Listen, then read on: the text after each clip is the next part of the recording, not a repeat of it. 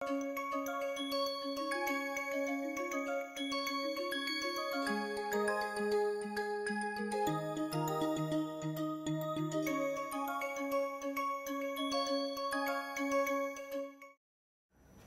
So, let us just recall we were looking at pointwise and uniform convergence of sequences of functions. So, let me just recall that we said that f n is a sequence of functions defined on and we say f n converges to f pointwise if f n of x, of course, f is also a function from x to r, converges to f of x for every x belonging to the domain. And that means, shouldn't forget what that means for every epsilon bigger than 0, there is a stage n naught which may depend upon, in general it will depend upon epsilon and the point x, such that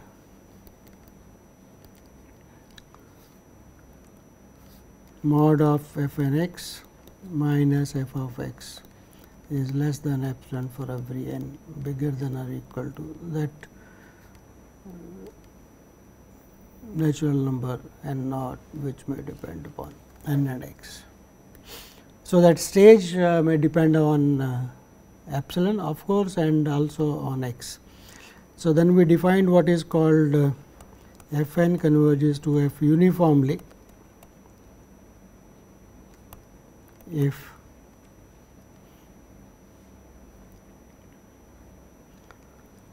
same thing if for every epsilon bigger than 0 there is a stage n naught which now will not depend on the point, but it will depend only upon epsilon. There is a stage, there is a natural number n naught such that f n x minus f of x is less than epsilon for every n bigger than n naught and for every. So, probably we should mention that for every x this happens. Okay. So, we gave a lot of examples of sequences which converge pointwise, which converge uniformly, and we had started looking at properties of uniform convergence. We said that uniform pointwise convergence need not preserve various properties, namely if each f n is continuous, f may not be continuous, each f n is differentiable, then f may not be differentiable, and if each f n is integrable, f may not be integrable. So, to analyze these properties for uniform convergence functions, let us recall if f is a function defined on x to r and f is bounded, we defined what is called the infinity norm, that is supremum x belonging to x of mod f x. So, for and we observed that this is a norm and gives a metric, or so I think we called it B x r on the set of bounded functions with domain x and taking values in R. So, what is that metric? That metric is d infinity f g is equal to norm of f minus g.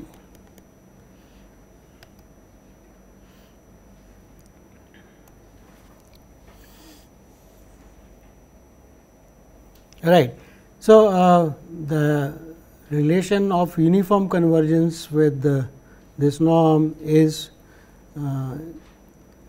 let us put that as a theorem. We proved it last time, that if f n,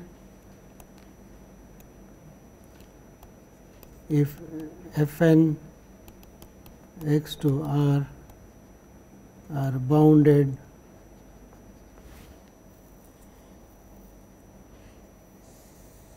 and f x to r is also bounded, then f n converges to f uniformly if and only if norm of f n minus f goes to 0. Right. So, we had proved this theorem.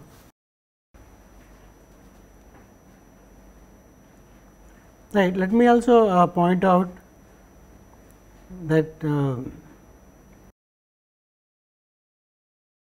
here, okay. So, let us observe a few things, some observations.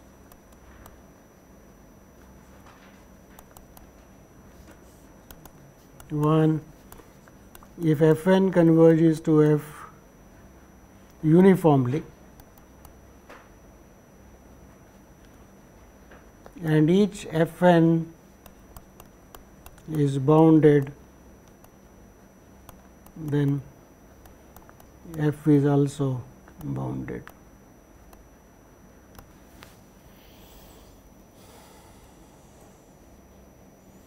So, if a sequence of functions converges uniformly to some function f and each f n is bounded, then the function f also is bounded, right.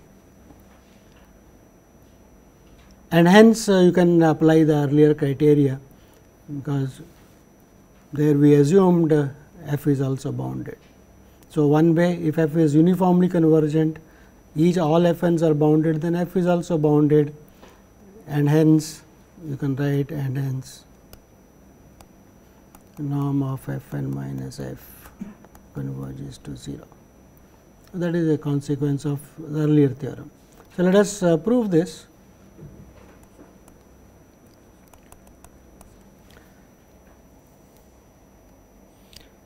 So, f n converges to f uniformly. So, that means, what does that mean? That means, for every epsilon bigger than 0, there is a stage n naught which depends only on epsilon, such that norm of absolute value of f n x minus f of x, such that for every x belonging to x is less than epsilon for every n bigger than n naught, right. That is the definition of uniform convergence. So, let us specialize it. So, in particular, it is not necessary, but anyway, let us take epsilon equal to 1. Then, for every x belonging to x, we have f n x minus f of x will be less than 1 for every n bigger than that stage n naught 1.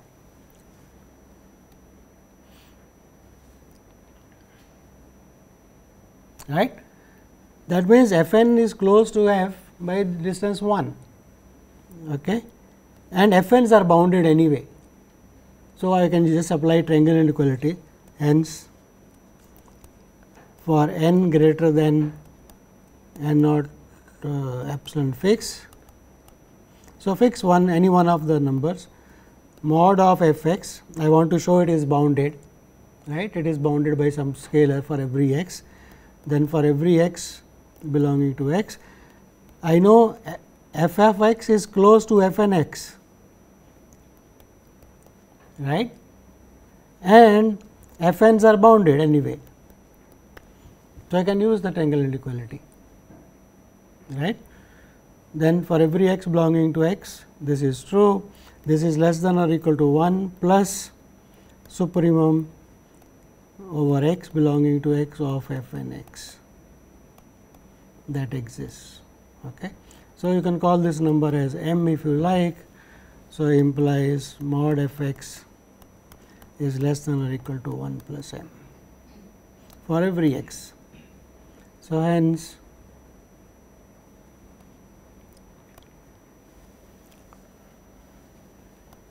f is bounded. So, if a bounded sequence of real valued functions converges uniformly, then the limit also is a bounded function. Okay. Right. So, that is one. Let us look at second property that we looked at last time. So, let us do it again anyway, that if f n converges to f uniformly, f continuous, each f n is continuous at x is equal to c, then f is also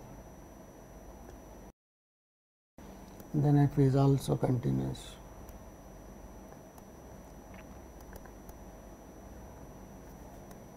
At x is equal to c. So, continuity is also preserved under uniform convergence. So, let us prove that. Alright. So, to prove this, what we have to do? So, we want to analyze the distance between f of x and f of c, right. We want to say that this distance can be made small whenever x is close to c for continuity. And what we know is f n is converging uniformly to f. So, close to f there is a f n, right, at every point, and f n is also continuous. So, both these facts. So, let us note this, I can add. Okay, so, let me write less than or equal to f of x minus f n of x for any n, okay, plus now f n x minus f n at c, that will be small giving because of continuity of f n, right. So, plus f n of c and the last is f of c.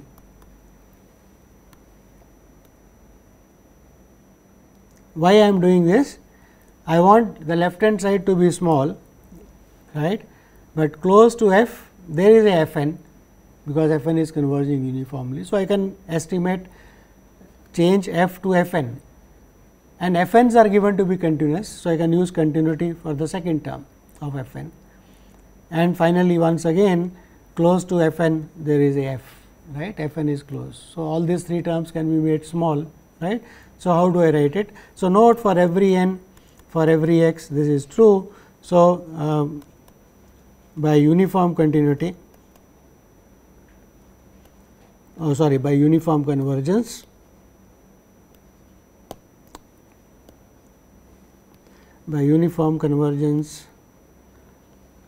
so this is how you think, and now how you write for uniform convergence. Given epsilon bigger than 0, choose the stage n naught such that mod f n x minus f of x is less than epsilon for every n bigger than n naught and for every x. So, that is by uniform convergence. So, now let us fix some n bigger than n naught, bigger than this n naught, fix by continuity of f at by continuity of f at the point x is equal to c, given epsilon as before, that is already fixed. There is a delta such that mod of x minus c less than delta implies f of x minus f of c f n, right. So, f n of c is less than epsilon. So, there is continuity of f n. we are given f n is continuous. So, we have fixed an n bigger than n naught, already epsilon is fixed. So, find a delta such that this happens. Then for every x with x minus c less than delta, f of x minus f of c will be less than or equal to. So, go back our starting point, let us call that as star. When we said that f is close to f n is continuous. So, that triangle inequality, the first inequality, right. So, that is what motivated us. So, in the star use these things is less than, actually strictly less than 3 epsilon, right. And if you wanted a nice thing, then you could have gone back and modified everything, this by epsilon by 3, this by epsilon by 3 and this by epsilon 3, and that could have been epsilon, right, because epsilon is arbitrary. So, you can always make it as small as you want. So, that will prove. So, that proves basically keep in mind what we want to show. We want to make this thing small, and we are given that f n's are converging to f uniformly and each f n is continuous. So, bring in f n's, right.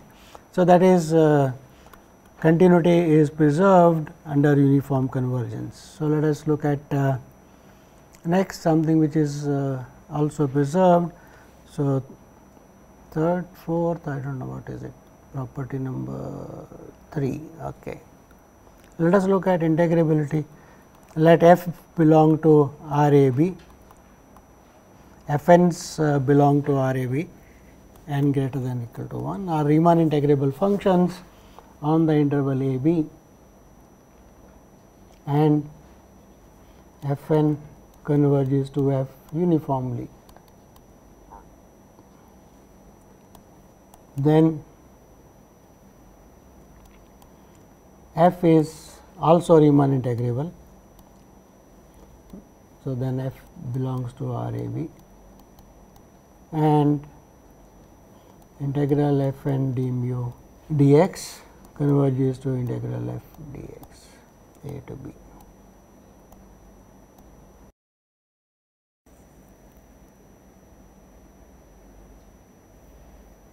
By the way, I think let me just make a point here that this theorem, when we said uniform limit of continuous functions is continuous, another way of writing that. So, let me put a note, f n converges to f uniformly, f n continuous implies, see we will look at limit f n of x n going to infinity, that is f of x, right, and as x goes to c, that is continuity.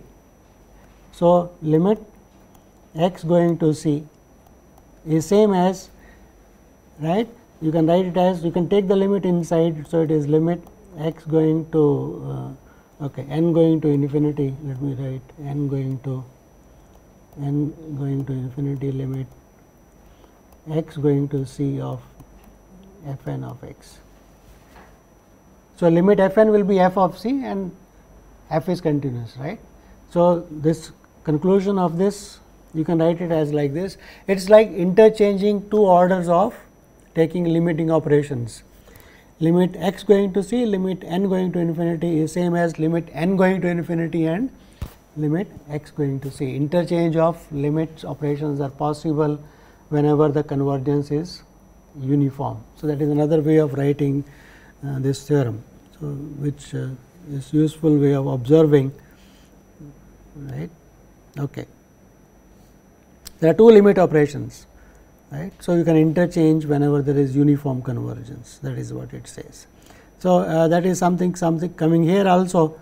So, I can write this as, so it says a to b limit n going to infinity f n dx, right. What is the right hand side? F is the limit, right, and the right hand side f is the limit. So, here this f is the limit. So, I can write it as a limit that is same as this converges. So, that is limit n going to infinity integral a to b f n x dx. Again there is an interchange of limit and integral here now, right. Integral of the limit is limit of the integrals. Okay. So, again, so it essentially says under uniform convergence integration is a continuous operation kind of integration is continuous operation. Whenever there is an interchange, something is implies continuity of something. Okay. So, is here it is saying that the limit of the integrals is integral of the limit. So, the two operations are interchanged, right. So, let us prove this. So, proof okay.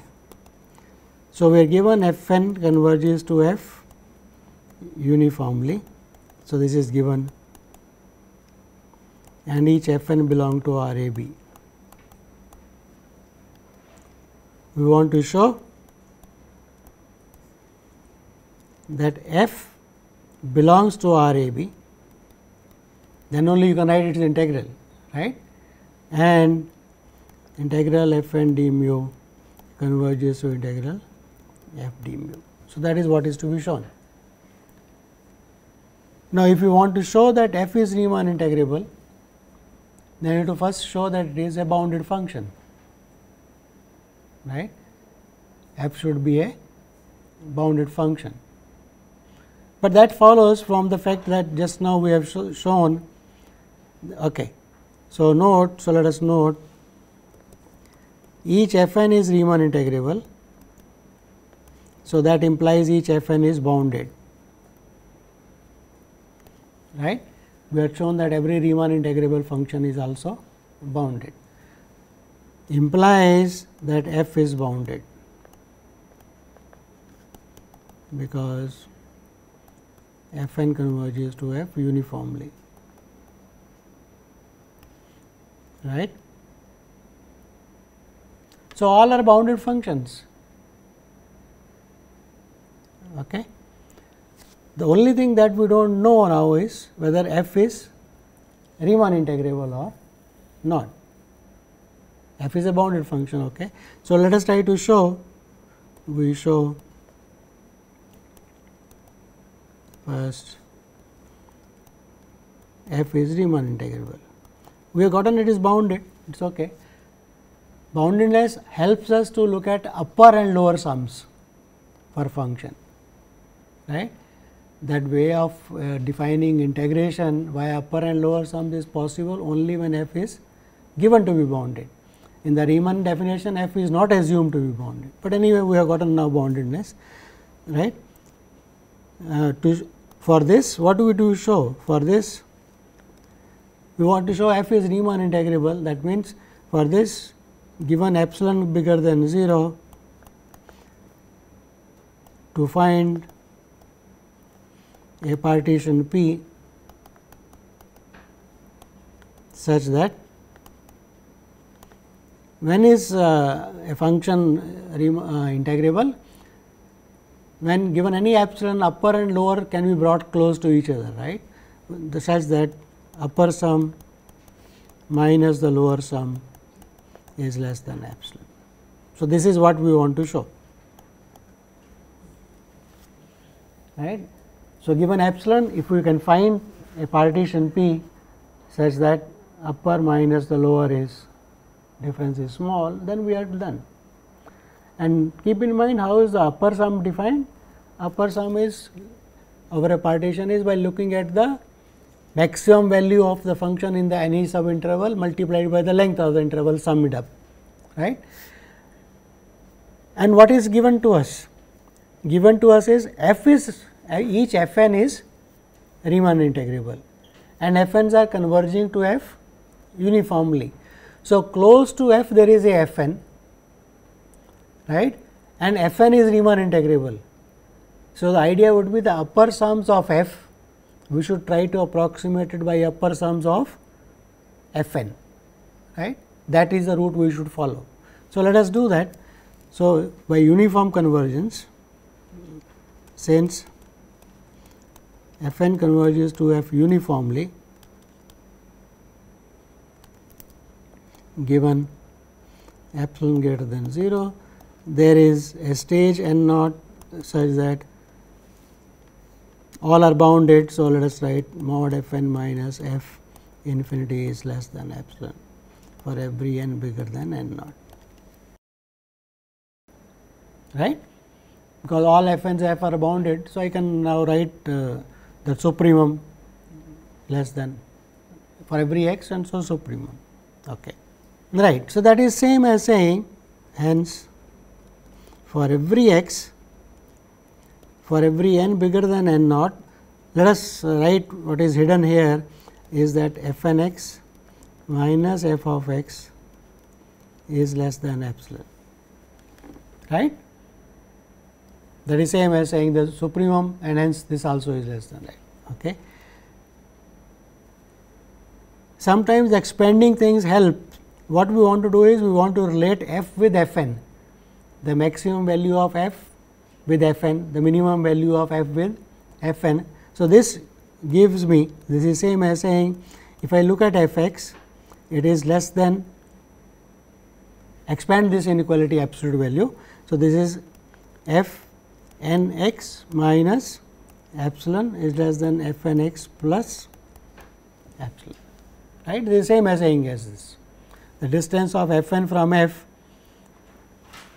is either this side epsilon or that side epsilon, right. That is same as saying this. And now, this will give us the required thing, right. So, let us choose the partition. So, given choose. So, we have used uniform convergence. Now, we use the integrability. Choose a partition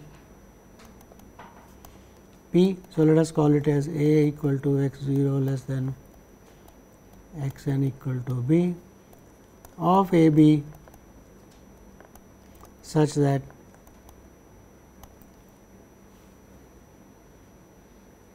so we are not fixed. So, let us n bigger than n naught. So, let us take n naught itself such that u p f n naught minus L p f n naught is less than epsilon, right. What I have used? I have used the fact that f n naught is Riemann integrable, because is Riemann integrable, right. So, there must be a given epsilon, there must be a partition, so that things are close. Now, let us so this is okay. Now, that equation let us keep that in mind. So, this was the equation when f n is close to so star. So, let us use star n equal to n naught. So, what we have f n naught x minus epsilon is less than f of x is less than f n naught of x. I am just specialized because this is true for all n bigger than n naught. So, let us fix a n naught, so that we do not have any. Okay. See, this is what we are saying, f n naught x is close to f of x by a distance epsilon. So, I can take the minimum values, right. So, implies. So, let us look at the minimum value m I. Let me write f n naught. What is this m I of f n naught? That is the minimum value of the function f n naught in the interval x I minus 1. So, if let me write it is equal to minimum of f n naught x, x belonging to x I minus 1 and x I. Then what does the upper one give me? What will this equation give me? This is f n naught x. So, it will be bigger than the minimum value, right. So, m I of f n naught minus epsilon will be less than f of x will be less than m I f n naught plus epsilon. Is that okay? This equation, this is true for all x. So, let us look at x in the sub interval x I minus 1 to x I. So, this will be bigger than the minimum value, it is less than f n naught x for every x. So, take the minimum over that. Is that okay? So, this equation gives me this. Now, from the minimum value, how do you go to the lower sums? By multiplying by the length and adding up, right. So, let us do that. So, implies sigma m I of f n naught multiply by the length. So, x I minus 1 I equal to 1 to n. When I multiply epsilon by those lengths will add up, right, summation. So, it will be just epsilon times b minus a. Is it okay? This part is less than f of x multiplied by the length is less than the corresponding thing. So, that is m I f n naught x I minus 1 plus epsilon times b minus a.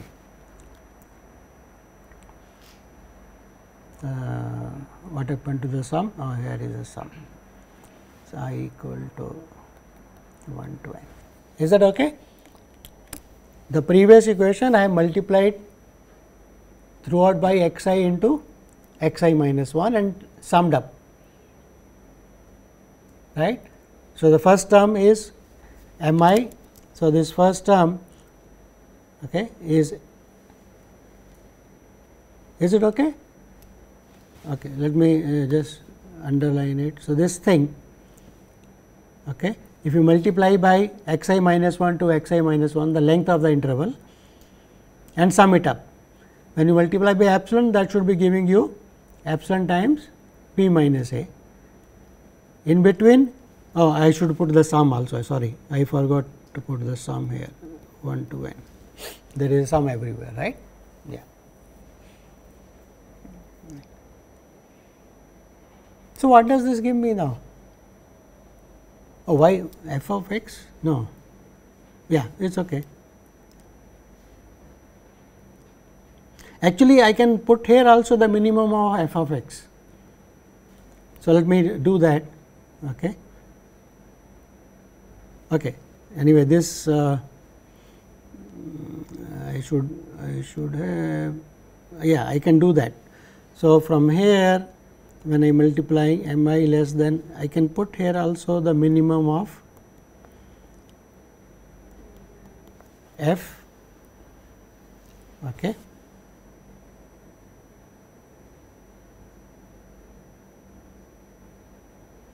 Is it okay? You see, from this equation, let me just clarify.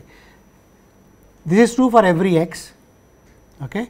Now, in the first part here, take the minimum over f n naught, right. This is for every x. So, minimum of the function f n naught in the interval x I minus 1 to x I. So, that will be less than or equal to f of x for every x anyway, right. And there you can take the minimum of f also.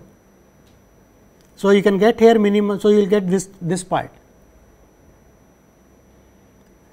Take first the minimum over x, you get this quantity. This is less than or f of x. Take the minimum of f x over that interval. So, that gives you the minimum function of f I as m I. So, what is that? What is the notation I am writing? We are not writing that. Let me just write what is that quantity. So, that quantity is m I of f. So, I am saying I can just write that is f of x. This quantity is less than f of x. So, it will be less than or equal to minimum also, right, and that minimum will also be less than or equal to minimum of that. So, I can take minimum everywhere in this inequality, that is what I am saying, one at a time, but you should do it one at a time to justify that. First take the minimum over this part, right, this is for every x. So, minimum only in the left hand side. So, you will get this quantity, right, less than or equal to f of x for every x. So, take the minimum in that interval. So, that is m I. This is less than or equal to f n naught of x. So, take the minimum over that. So, that is m I. Okay. So, I should have, so this f of x I can replace it by m I of f. Basically, the idea is f n is close to f by a margin of epsilon this side or that side. So, I can take the minimum over the interval, this is happening for every x. So, I can take the minimums. Okay. So, that means, so what is the meaning of this? This means this is the lower sum. So, lower sum of small m I. So, lower sum of f n naught with respect to p minus epsilon times b minus a. This first part is less than or equal to the lower sum of f with respect to p, f with respect to p, and the last term this one is less than or why less than or equal to, is less than actually, it is strictly less than, it does not matter actually, it is less than L f n naught is the minimum over f n naught. So, f n naught of p plus epsilon times b minus a. Basically, what I am saying is that this equation, right, if I take the minimum over all x in the interval x I minus 1 to x I. So, equation holds for minimum also, multiply by the length of the intervals and add up, that gives you the lower sums minus epsilon times this, right. So, similarly the upper ones, right. So, that means what, the lower sum of f and the lower sum of this is less than, so that means mod of L, we are writing f n first, f n naught p minus the lower sum f p is less than epsilon. In the absolute value I can write it this way, is okay. This minus b minus a, epsilon times b minus a. I am writing that inequality back in terms of absolute value, nothing more than that. So, similarly, you will have upper sum f n naught p minus the lower sum of f p will be less than epsilon times b minus a. Instead of taking minimum, you can take the supremums and the same thing. So, hence upper sum p f minus the lower sum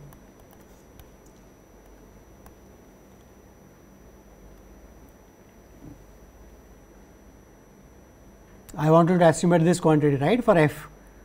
So, that is why, so now add and subtract. So, less than or equal to absolute value, triangle inequality, upper sum p f, but that is close to upper sum of p n p f n naught. I should interchange, because I am writing p first and then f should be consistent. So, that is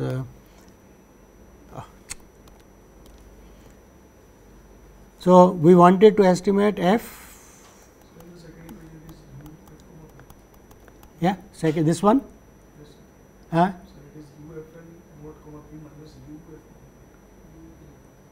f n naught, no, oh that is u, sorry, yeah, sure, thank you, that is upper sum. I said similarly the lower and similarly the upper. Right, where in that same thing here, right. Now, this quantity is less than or equal to f of x. So, maximum of that must be less than or equal to f of x, less than or equal to maximum of f x, right. I am saying same inequality gives you both lower as well as the upper.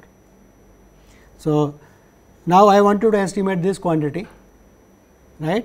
For so add and subtract. So, this is less than or equal to upper sum f p is close to upper sum of f n naught p plus. So, I should add upper sum of f n naught p minus lower sum of f n naught p, right, plus the last term now left would be lower sum of f n naught p minus lower sum of L P F. Add and subtract. This technique by now we are very familiar, right.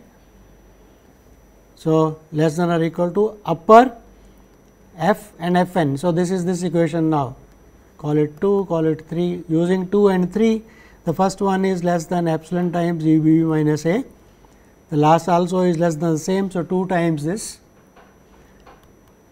upper minus the lower is less than epsilon, right. So, that we have already seen. Where was that? Upper minus the lower here. So, we can call that as 1 if you like, where f n naught was integrable.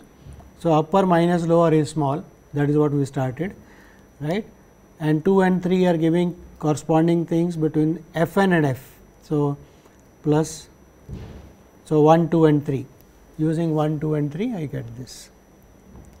Is that okay? No problem. So, if you like, this is epsilon times 2 of b minus a plus 1 is okay, right, because epsilon I can always modify, go back and change wherever required. So, implies f belongs to R A B. So, the basic idea is, because of uniform convergence, f n is close to f for all x. That is the important thing. So, you can take the minimum over that subinterval as well take the maximum over subinterval and then multiply by the lengths and add up to get the corresponding. Can you also say that if f n converges to f uniformly and f is small, f is Riemann integrable, then f n must be Riemann integrable. Can you say that? Now, f n's are given to be Riemann integrable. Here f n's are given to be Riemann integrable, we prove that f is Riemann integrable. Yeah, but why in general, given that f n is bounded, why it should be Riemann integrable? I am not saying that if it is bounded then it must be Riemann integrable. I am saying that. What are you saying? So, here is the theorem. So, what modification you are suggesting? Now I am saying that f n converges to f uniformly and Right. f are bounded. F are Riemann integrable. Small f's are Riemann integrable. Small f's meaning what? Small f n's or what? F x, only f x. Yeah, if the limit is Riemann integrable, why you should say all corresponding sequence is Riemann integrable, right? Why should it say that? For example, all f n's can come to a singleton, and all f n's may not be Riemann integrable, right, but they converge to a constant function. When the limit is Riemann integrable, why should the function be Riemann integrable each f n, right?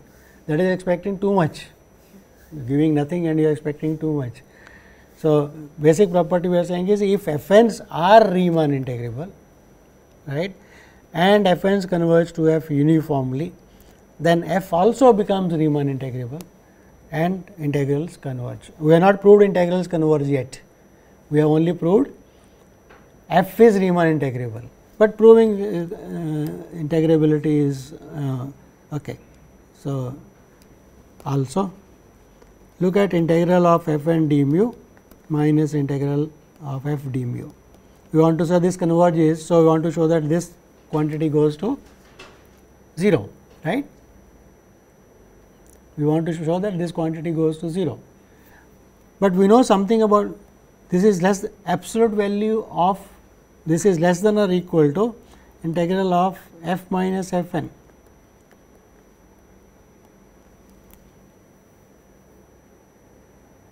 Is it okay? Using the property that the absolute value of the integral, Riemann integral, is less than or equal to integral of the absolute value, right, and which is less than or equal to. Now, each function f n x is less than or equal to norm of into the length of the interval b minus a, right, the right hand side, because the function f minus f n is bounded by the constant norm of f minus f 1. So, I can take it out, is less than, and this goes to 0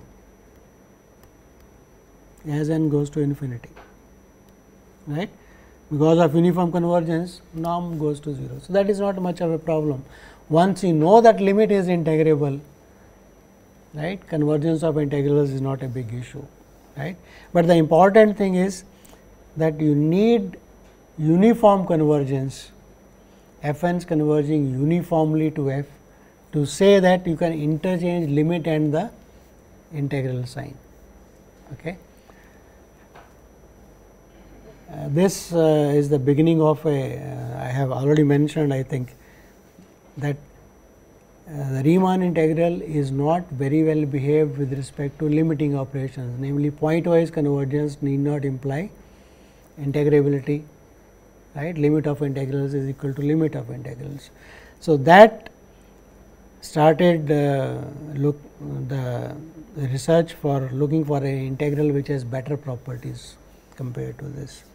So, that is the another point for the beginning of what is called Lebesgue integration, okay, where this is much better behaved. Uniform, you do not need uniform convergence, you need a slightly milder conditions to be true. Okay. So, this is now the question comes, see what we are doing today is very important in mathematics to relate ideas. Continuity is an idea about how f n x f x converges to something f of x, right, as x goes to c. And if you take limiting operations, we know algebra of limits, right.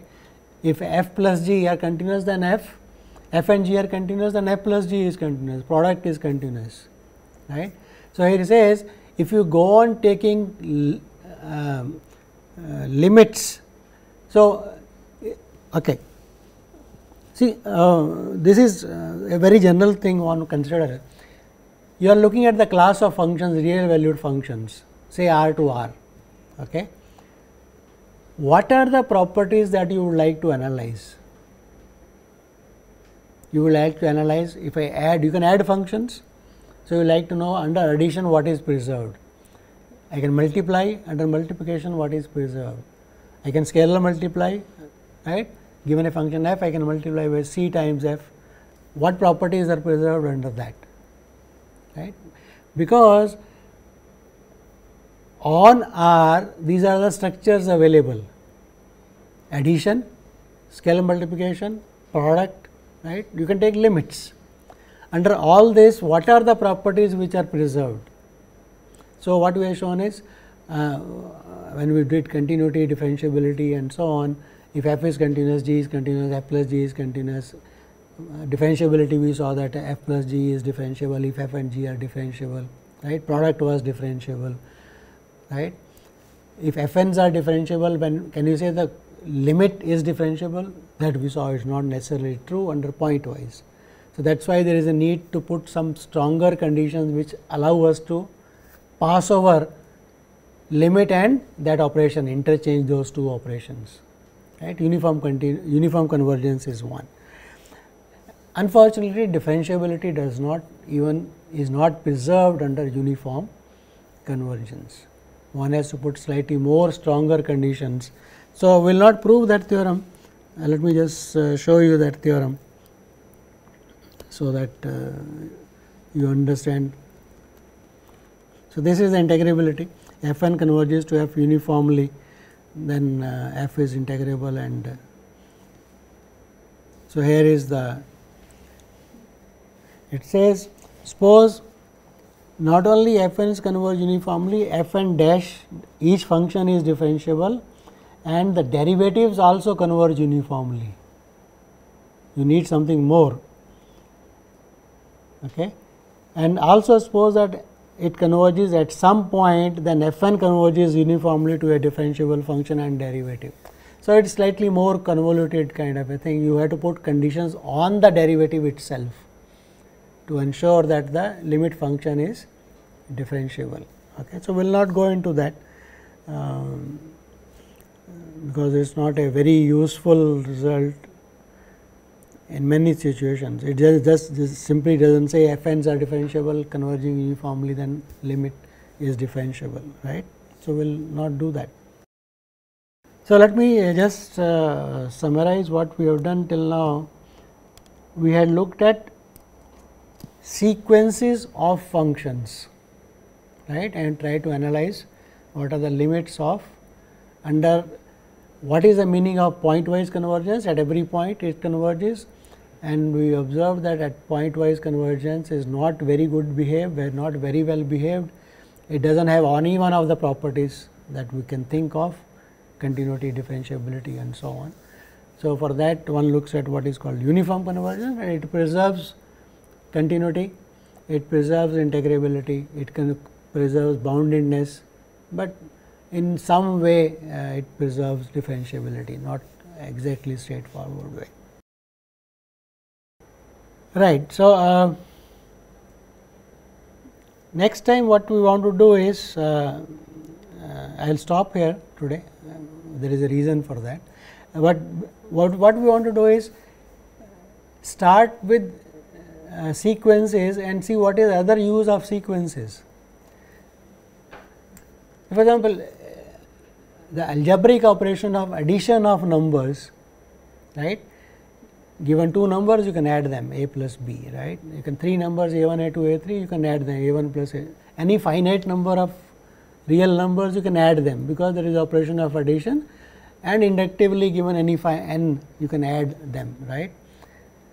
Can you add infinite number of numbers? That is the question. How does one find a way of adding? So, what does it mean? Given a sequence a1, a2, a3 and so on, how do I say something like a1 plus a2 plus a3 plus dot dot dot? It makes sense or not? In what way I can give a sense to that operation, infinite addition of numbers, right. And that is very natural way of doing that. That is, how do you add a1? You add a2, so a1 plus a2. You have got another one, add a3. So, up to an, right. So, you can go on doing it, but what eventually you want is, when you go on adding a1 plus an, whether they become stabilized somewhere, right. So, that is limit of a1 plus a2 plus an you will like to consider. So, that gives you a notion of what is called series of numbers, right. So, we will do it next time. So, we will stop here today.